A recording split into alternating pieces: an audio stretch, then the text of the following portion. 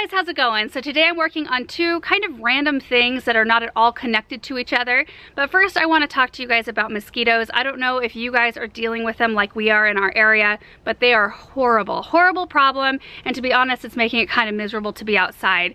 So I want to talk about that. And then I also want to set up the arches to our back formal garden. Finally, we have showed them to you, I think, in a past garden tour, but they're still just sitting there. Actually, one of them's laying on the ground. It keeps blowing over in a windstorm. So I'm really looking forward to getting those set up and kind of more sturdy, put into the ground so that they're there, and then I'll talk to you about my plans for the area. So let's talk about mosquitoes first. We've had two really mild winters in a row, which I am very thankful for because, you know, we've had early springs. It's been really nice. Our plants have all survived. But with that, you also get the problem of having bad bug years because you don't have a really hard, cold winter to kill some of those overwintering insects and insect eggs. So aphids have been a huge problem. We have tons of earwigs, tons of squash bugs, and mosquitoes, really, really bad. And usually I handle the mosquitoes fine because they're not super attracted to me. Like if Aaron and I are outside together, they'll always attack Aaron first. If I'm outside by myself, they'll go ahead and attack me. Like I'm kind of second resort usually. If I'm the only thing out there, then they'll take it. But if Benjamin's out with me, they like to swarm him. He's got whatever inside him, like Aaron does, that they're really attracted to. And it just makes me nervous with the things that mosquitoes can carry and spread. I just want to take care of the problem, and I don't want it to be miserable for anybody to be outside, really. So I contacted Bonide because we do work with them a little bit, and I told them my plight, and I just asked, what can we do? What can we use that will really take care of this problem? And they know that I usually like to try natural organic products first. So I've got a few things to show you here. Actually, I'm familiar with most of them because we carry them down at the garden center. So that made me kind of more comfortable with the whole idea. So let me show you. So I have these four things in front of me. Mosquito beater, which I'm very familiar with. I have used both of these things before. These three right here are all natural for organic gardening. And I'll go over the active ingredients and stuff with you here. And then this one is not a natural, but it's fairly benign when it comes to synthetics. And if used responsibly, it does work really well. So let's talk about these right here. First off, this one right here. Let me get close to the actives so you can see what's in there. It's basically just all of the concentrated oils of the things that you can plant. You know, you see those plant lists that tell you what to put on your patio in containers to help keep mosquitoes away. This is just the concentrated form of it, and it's kind of in a little grain. Let me show you. It actually smells pretty good. I can smell that citronella and geranium the most, but you can see it's just kind of a nice fine grain. So in kind of a perfect environment, it says it will last up to 3 weeks, and I'm thinking that's in areas where it's not gonna get wet all the time. So like not in grassy areas that are irrigated or spots if you get a lot of rain, you just may have to apply it more often. But the thing I like about this one and this one, which is the exact same thing, just liquid form, is that they're not insect killers, they're just a repellent. So you can kind of use this liberally and not have to worry about killing anything else in your garden. You're just merely just keeping them at bay. So if you have an event like a wedding or a party and you want to use your lawn areas but the mosquitoes are just horrific, I mean, this is a really good option. So same active ingredients, but you can hook it up to the end of your hose right here, and then it shoots out this end and you can easily spray down all those areas. This one bottle covers up to like 5,000, yeah, 5,000 square feet. So you can do that right before a party, and that will help keep the mosquitoes down. And these two I'm really familiar with. So I'm really comfortable with these. This one right here, let me turn the camera around again. So this one right here is for standing water areas, and it actually will kill the larva stage of the mosquito.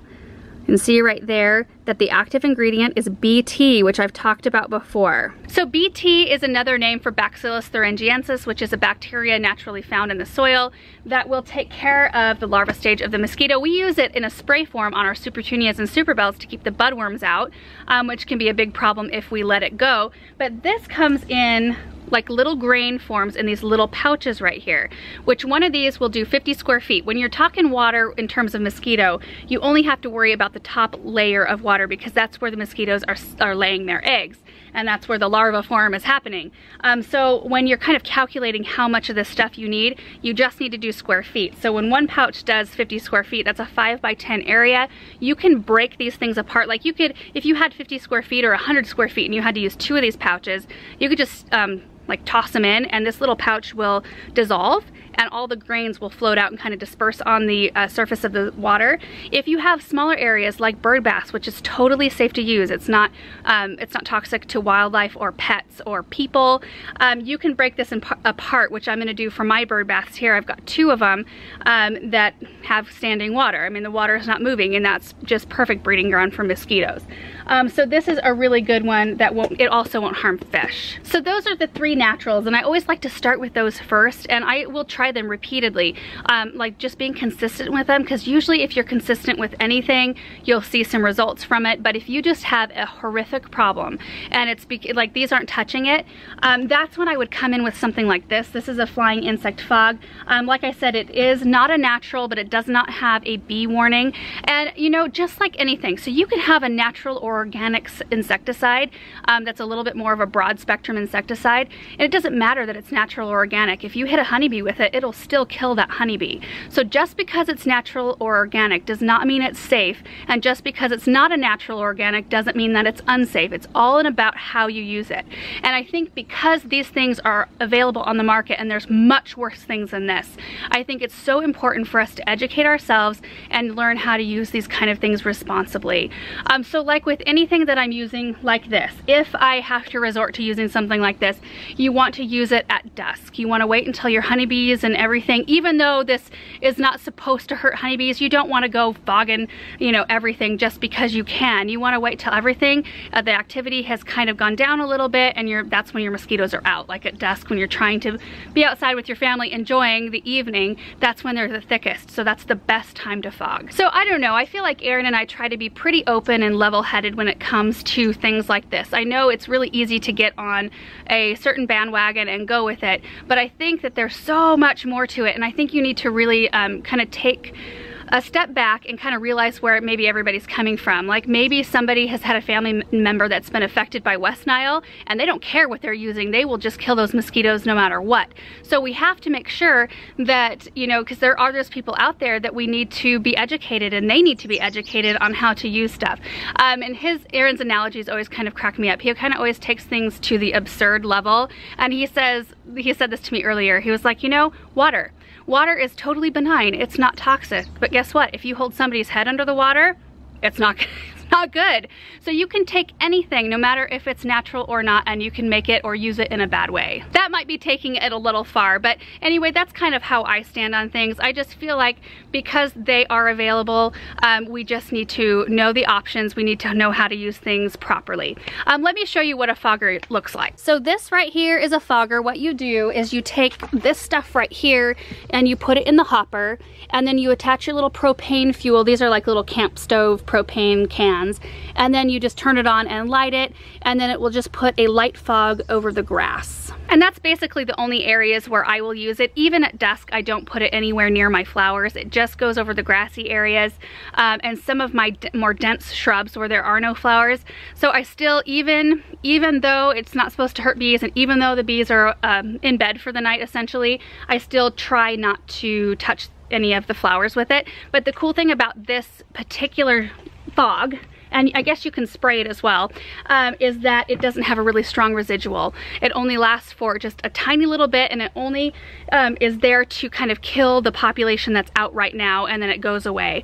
So it's not going to hang out until the next morning, so that if you do happen to get a drift of it on something, it's not going to affect anything that comes out the next day. So anyway, I just thought it might be helpful to you guys just to show you a few things that I'm going to be trying out here. Of course, I'm not going to be using this unless it becomes a huge issue. I'm going to be just trying these things for now. So in fact, we can go out right now and I will break up a couple of these and we'll get them in some bird baths. I need to clean my bird baths so don't judge me. They're kind of full of algae right now. And then I will show you how this works right here at the end of a hose. This one's pretty like self-explanatory. You just kind of sprinkle this one around, so I won't show that one. But we're kind of all in the same boat here, and I feel like in the middle of summer when it starts to get really hot, that's when issues come about. And you know, I thought it just might be helpful to talk about some of those things. So anyway, let's go get these things going. So here's the first bird bath, and I can actually see the mosquitoes flying all over. I don't know if you guys can in the camera. So clearly this is not 50 square feet. I'm only going to need a little bit. So I've got my pouch that I just kind of punched a hole in, and I'm just going to sprinkle a little bit in here. And that should do it. So I do fill this bird bath up with water about every other day. So I'm just gonna put the remainder of this pouch right underneath by the base of the bird bath, so I can just bend over and grab it and pour a little bit more in. That way I just have easy access. It's kind of protected from any water. It doesn't get overhead sprinkled from this area. So we should be okay. Okay, so now I'm gonna go get the hose end sprayer and I'll attach it to one of my hoses so you can see how that works, just in case you've never used one of them. I actually find those to be incredibly handy. If I can get a bottle of anything that has that attachment on the top, I will opt for that one every time. I also have something, it's like a dial-in spray. I think it's from Bonite as well. I have it out in the barn. I'll go get it in a minute. I use it a ton for like fungicides and things like that. But it's got a hopper and you can pour whatever it is that you're using in that hopper, and there's a dial on the top that you can say what concentration you need it, like what dilution you need it to come out at. Put it on the end of your hose and then you can use whatever you want, so that I can always, I don't know, it just sprays so far, it makes the job a lot easier. So anyway, let me go grab that bottle. Okay, make sure it's set to off when you go turn on your hose. So basically all I need to do is turn this purple dial, you see that right there with the little tab. I turn it to the on position and it'll start spraying in the grass. So I'm gonna set the camera up so you can see that, because I can't do it with just one hand. Okay, so there's the dial and we turn it on by bend tab back. Ooh, just like that. Actually smells like lemons out here now, but you can see how easy it is to do, and everything that's left in the bottle is still the concentrate, so you can unhook it from your hose when you're done, store it somewhere, bring it back out when you need to use it again. So it just draws up just the amount it needs to spray out, and that's it. Let me run to the barn and grab my hose end sprayer so you can see what that one looks like, because honestly, investing in one of those has been a really good thing for me anyway. I'm looking around and I can see everything that needs a little bit of water. Can't believe we're at the end of June though, and it's only a high of 81 today. Not too shabby. All right, there it is. So it's called the Auto Mix and Spray, and you can see that you put your concentrate in the hopper down here, and then on the top there's a dial and you can set it to whatever dilution rate you need. There's the on-off switch on the top there. You hook your hose to that end, and then it sprays out this, and you can do 3 different spray patterns here. So that is what I'm doing currently for mosquitoes this year, and I'll let you guys know how it all goes and whether or not I change it up or try something else out. Of course, there are a lot of harsher things out there available. If you decide to go that route, I would just recommend that you just get as much education as you can on the subject. If you can find something less harsh, do that first. Like, you know, I'm trying all of the natural ways first, trying to use them at the proper time, and if I can take care of them at their source. I feel like if I can take care of any standing water issues in the area and kind of like kill them where it's actually happening, where the eggs are actually hatching, that's the best way to go, because then that can keep it from becoming a huge problem. So I'm going to try that route first and then we'll move from there. So anyway, now we get to move on to the fun part, which is the garden arches. I'm going to go grab Aaron because I'm definitely going to need a second pair of hands for this. Russell, what are you doing? Hey bud. So there's Aaron, and there's one of the arches right there. So these are called the York arch, right Aaron? Yeah. Yeah. So once we get it sunk in the ground, it should be about 10 feet tall and 12 feet wide. So we actually worked with garden artisans who we got the hay racks from for our front fence line to get these arches. They actually had to come from the UK because I couldn't find arches that were this big anywhere local or anywhere even near us, like remotely near us. So anyway, I was so excited to get these, and I was planning on doing some kind of maybe fruit tree on them, but I've been watching the light, and this one on this side, we've got, let me turn around, we've got a tree right above us, and I think it casts a little bit too much shade, so I think I'm gonna have to rethink what I'm gonna do. The other side gets full sun. They're far enough apart that I think I could do different things on each arch, but I'm still, like, the jury's out. I'd love to know what your guys' opinion is and what you think I should grow up the arches. Although I do think, like, training some sort of tree would be cool still. I have no idea. So I think this is how it works. We've got, of course, 2 poles on each side. We've got what they call hole makers. That's what they say on them. And we're supposed to pound each one of these in right to the bottom of the hole maker thing. And Aaron's excited because he's using his brand new, like, little mini sledgehammer. Yeah. What's it called? It's a hammer, I guess. Yeah, it's big. 3-pound hammer. It's big. Anyway, so we make holes that are 15 inches deep, and then these will sink down into the holes and we'll tamp them in really well. And then we'll work on adjusting these horizontal bars. We just put them in kind of randomly, and we'll work on getting them all evenly spaced out. Question. Yes. I don't think the entryway is wide enough. Okay. See, notice how it's in the gravel right there, but it's in the dirt over here? Yes. What do you want to do about that? I think that if you and I could measure and get it centered as good as possible, I was kind of thinking that the tree that we planted would kind of bridge the gap. You know what I'm saying? Like between the arch and the fence. And these big pots, these are from Henry's studio. What are they called? Giant Classico palm pots. Yeah. Love these, and that was the reason I wanted big pots over here as well to kind of mask the like opening. I feel like a little kid. I love stuff like this to be able to twirl it around. I don't know. Okay, Swords. Sword. So here's the dilemma, is that if we shift the whole thing to equal, you're gonna hit the pavers. The pavers can go. Okay, so let's pull up the pavers. Let's get a Gorilla cart and get the pavers. How come projects are never as straightforward as I hope they'll be? Got you a cart? Yes. I think I'm wearing the wrong shoes. All right, I'm gonna jump in and help. So I'm gonna set up the camera, and then when we get to some progress, I will explain what's going on.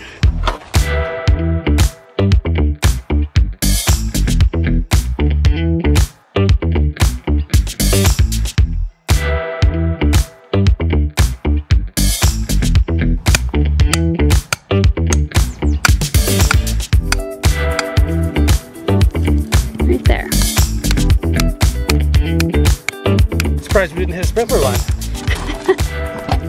It's usually how it goes. Oh my word. What is with all these weeds right here? Okay, so we got the first one set in the ground, and I don't know, I mean, we're dealing with a lot of different lines here, and lines that aren't level, like the fence is not level. It kind of slopes down that way, and then we're dealing with some gaps as well, and we think that this side might be twisted a little bit. So Aaron thinks that it's good and that we should just leave it and plant the trees and we won't notice it.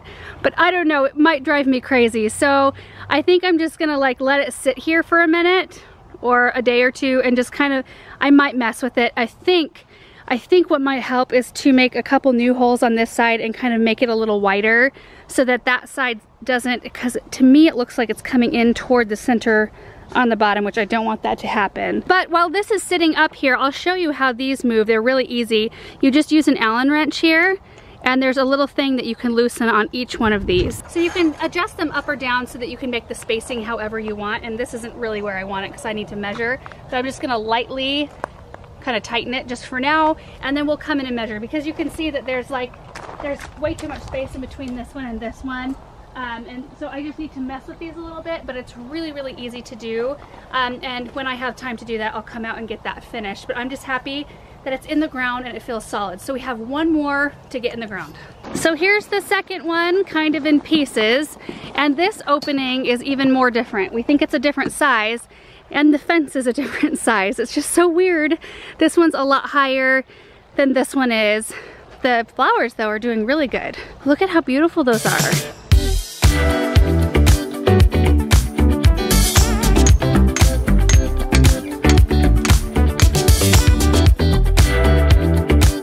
Guys, that one looks awesome. Even with the differences we have going on in fence, I actually think this is going to help to kind of bridge the gap, because I don't think in the end you'll actually be able to see the beams of the fence or the vertical posts, because the trees will get quite a lot bigger. I am going to have to do a little bit of rework of this flower bed though, because you can see it kind of comes out quite wide. I have that pot kind of right up to the edge, and there are daylilies, and there's one Stand By Me clematis that I need to move over, which won't be a big deal. And then I'll kind of just reshape the flower bed so I can move this container over so it's at kind of the same position as the one on the other side. So I think what we're gonna do is work on all of the horizontal kind of cross pieces together later, because Aaron has to leave and go do something. So we knew we had enough time to get him in the ground, but we'll finish up the project later. But let me go grab a couple of the trees that I was initially thinking of planting back here so you can kind of get an idea of what I'm going for.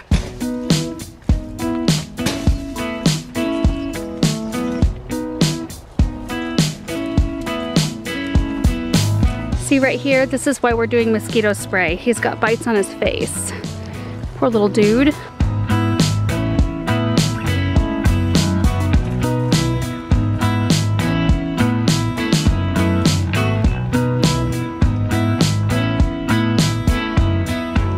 So those are the 2 trees that I initially picked up for this project, and I may still use them unless I decide to go with something fruit, because I thought it would be kind of neat to train fruit trees on here and like have pears or apples hanging down. That would be really kind of whimsical, I think. And of course the tree, whatever I decide to use, will be lashed down to the arbor to create that arch shape.